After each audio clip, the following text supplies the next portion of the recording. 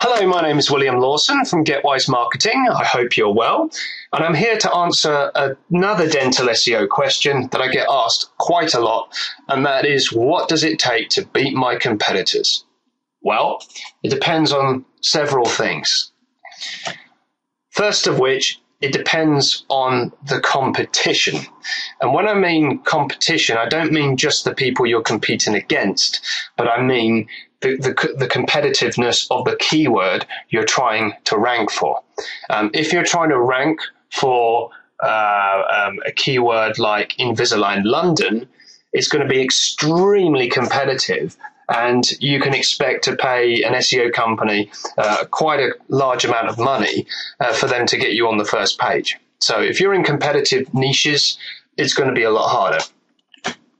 Second of which is, it depends how aggressive your campaign is.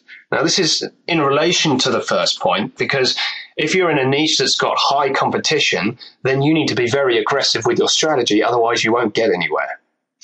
On the other hand, if the keyword and the niche that you're trying to optimize for has got a low competition, then your SEO doesn't need to be as aggressive to get where you want to get. Third thing here is it depends where your current ranking is. I mean, if your website is not even listed in the top 150 by the time you start a campaign, then there's a good chance you're not going to fly to page one as soon as you start optimizing for your keywords. Whereas if you started off on page 3 for the keyword you want, then you've got less distance to travel to get to the first page.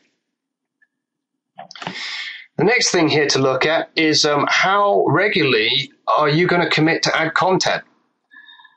Now, if you are using a good SEO company, they would be taking care of this for you. But these days, regular content is absolutely critical if you want to beat your competitors. And if you're not creating good quality, regular content, your competitors will be, and they'll always beat you. So that's just a quick overview. There's lots more to this than what I've just explained, but I've just gone over the basics here. I don't really want to drown you in any unnecessary information, but I hope this has been helpful to you. Thank you.